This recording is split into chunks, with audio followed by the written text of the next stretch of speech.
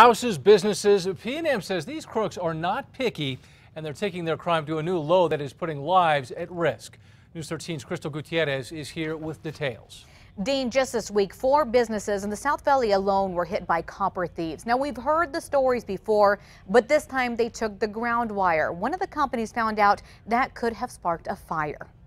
I think he had to go do a delivery, and that's the only reason why we didn't turn on the equipment in the back. A scary thought for employees at the Hallgren company after they found out with the flick of a power button, a fire could have sparked at the door and frame company this week. If any of our heavy equipment would have been going, like the welding in the back, they think that definitely the building would have caught on fire. Rochelle Akers says it was all because some crooks wanted to cash in by stealing copper wire, but it's what they took that made this crime even more dangerous. They took our ground wiring from our transformer box to the building. We were running straight positive electricity here. Akers says they had no idea, so continued to work that morning until a calculator fried up. Then the lights started flickering, so they called P&M. They completely shut us down about 2 o'clock on Wednesday. And they would find out 3 of their neighbors were also hit this month. They would all be added to a long list of victims. Just this last year, we've had over 100 customers who've been victimized by copper thieves.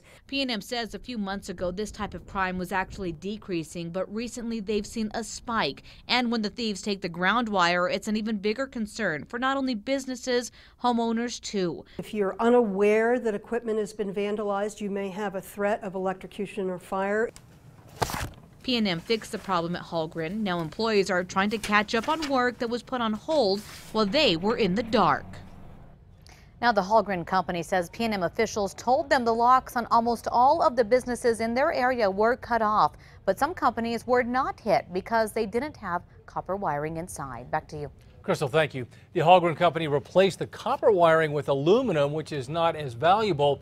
They're also increasing security measures in and around their building.